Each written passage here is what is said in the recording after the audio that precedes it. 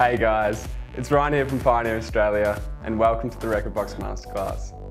In today's session, I will show you how to check your Pioneer controller firmware. Checking the firmware of your Pioneer controller is easy.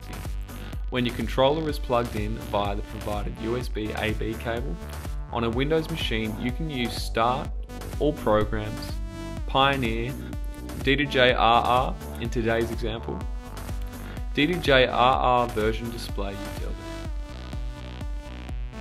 On a Mac, the process is a little different.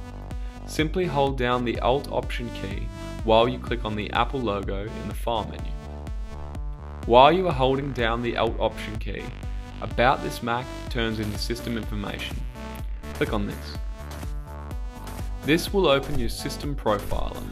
You can then browse to USB, and under USB bus, you should see your connected Pioneer controller and the corresponding version. That's all for today guys. Thanks for watching and make sure you subscribe for all of our future rekordbox updates. I'll see you next time.